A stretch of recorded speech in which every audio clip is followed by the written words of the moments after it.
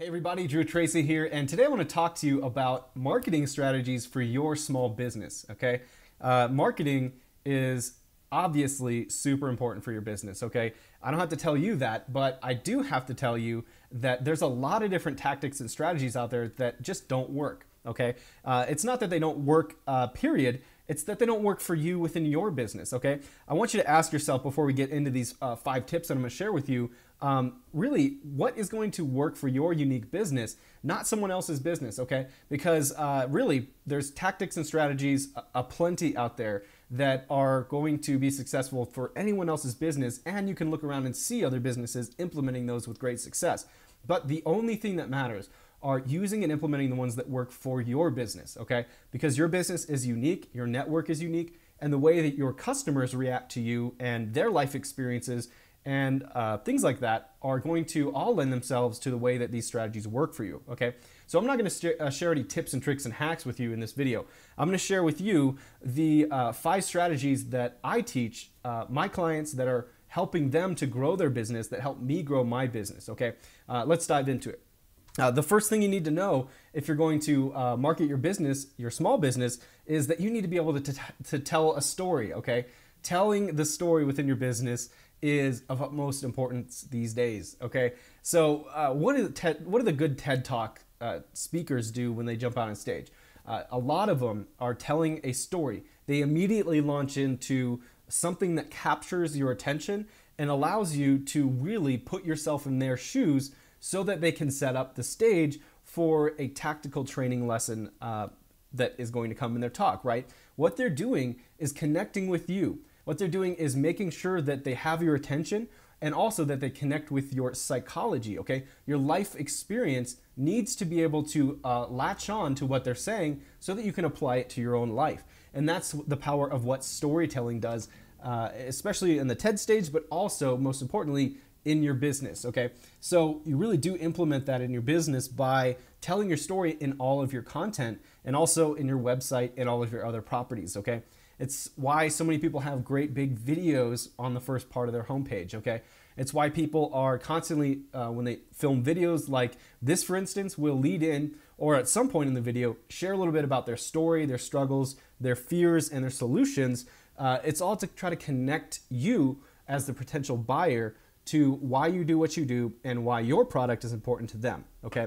All right, the second tip, the second strategy that I'm gonna give you is to obsess over social proof, okay? This day and age with modern marketing as it is, with online marketing as it is, social proof is really, really important, okay?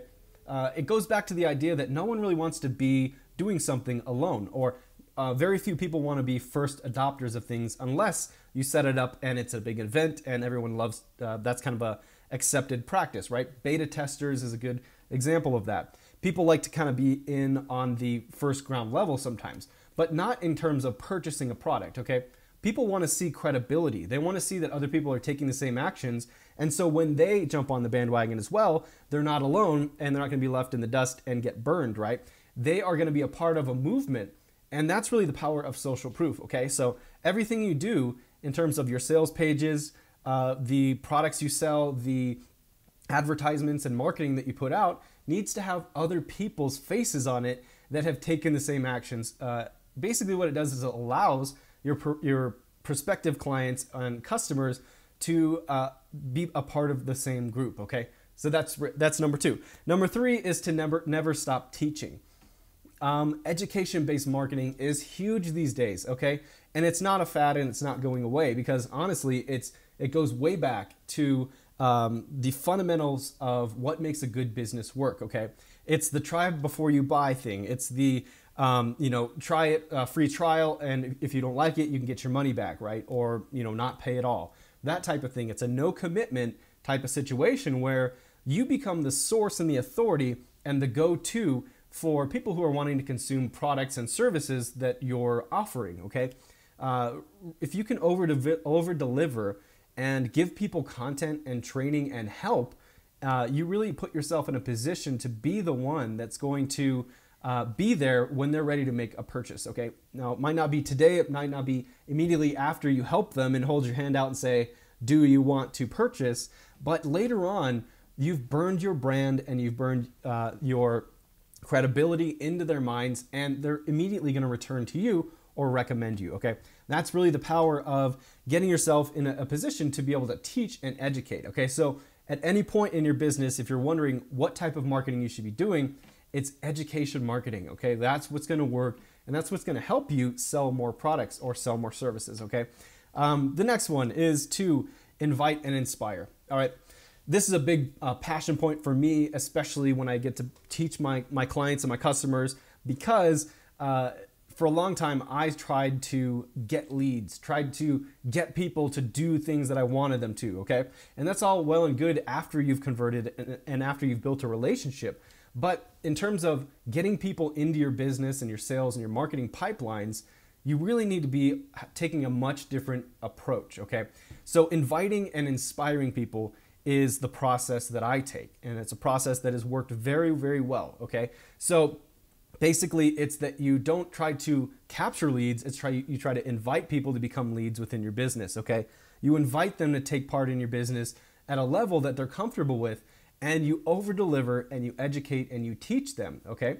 And then ultimately you inspire them to be better in their lives, to be better in their business, to do the things that are going to make a difference in their lives if they should purchase your project or your product, right? Or your service, whatever it is. Basically, it's the idea that you say, hey, I have what you need, and here's a bunch of free stuff up front. And then, oh yeah, if you'd like to take your education or learn this more thoroughly, then I'd like to inspire you with these stories of success, inspire you with what your life could be like if you did convert on this product, or you took bold action on the free content that I've given you. And all that to say, if you'd like to be a part of this, please enter your email, right? Or please contact us, okay?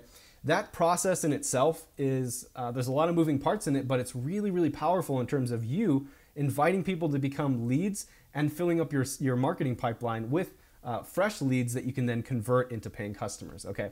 All right, and the fifth and the final way that you can be able to grow and market your small business this year is to basically never really stop teaching, never really stop obsessing over social proof. All the things we just talked about, do it all over a long period of time, okay? So this is what I call keeping the romance alive, okay? So what if you've done all this work to convert a lead, okay? Let's just use that example. And you've got someone who's shown an interest in what you're doing, and there's a genuine interest there in learning more and ultimately converting, right? What do you do after you get them as a lead? Well, what most people do is that they don't do anything. And that's one of the biggest mistakes I see. It's that they spend all this time, resources, and energy on their marketing and attracting people, inbound marketing, and then they get this big email list built up, and they don't effectively communicate and convert those people afterwards, okay? It's like any relationship. You go on a date and you have to continue to reveal yourself, make yourself vulnerable, share things about yourself, and even well into the relationship, should it go well, you're consistently keeping the romance alive by being there and sharing yourself and sharing your experience, asking questions, and being helpful, okay? So it shouldn't be any different in your professional relationships with your leads, okay? Treat your leads like real people, because that's what they are. All right, guys, I hope you enjoyed this video. That's the 5 tips that I have, the 5 strategies rather, that I have that are going to move the needle on your marketing in your small business this year, okay? If you want to take this further, I got a free training series that I offer in my YouTube videos here because it's been powerful and people are responding really well to it.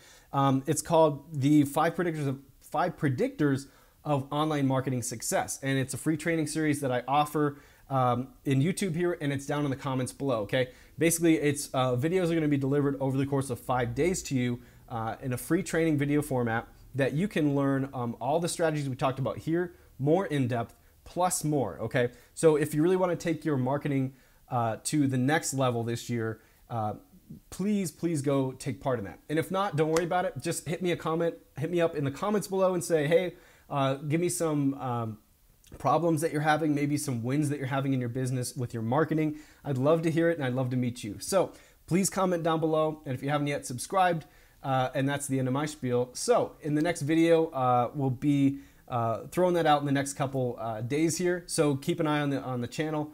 And as always, go out there, market your business with integrity, and grow your business strategically with your systems and your processes. Okay, so I'll see you in the next video.